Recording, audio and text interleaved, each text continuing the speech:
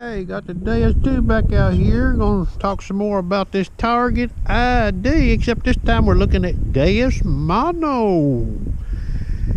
So what I'm gonna do, now remember, you don't have a normalized setting on Deus Mono on this machine. Deus 1 offers a normalized BDI setting, okay?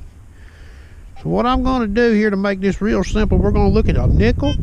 I've got a dime here I'm going to put up on this box. I'm at 4 kilohertz right now. I'm going to sweep this nickel and call this ID out for you.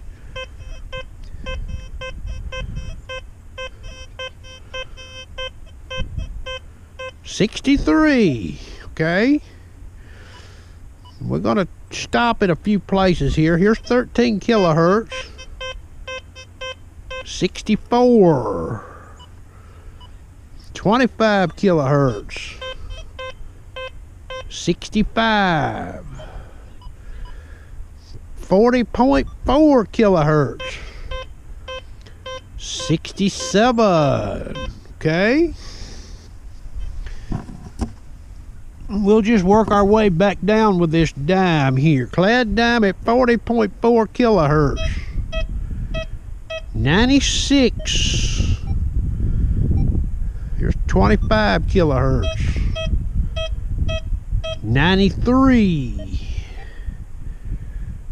17 kilohertz. 91.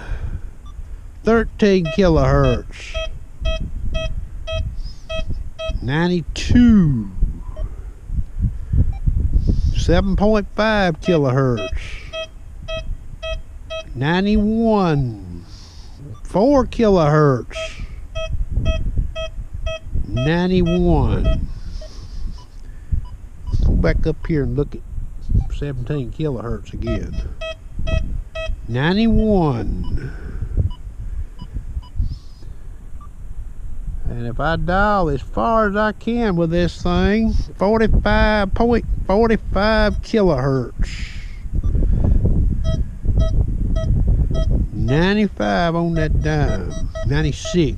It's a weak signal. Got to get close to the call.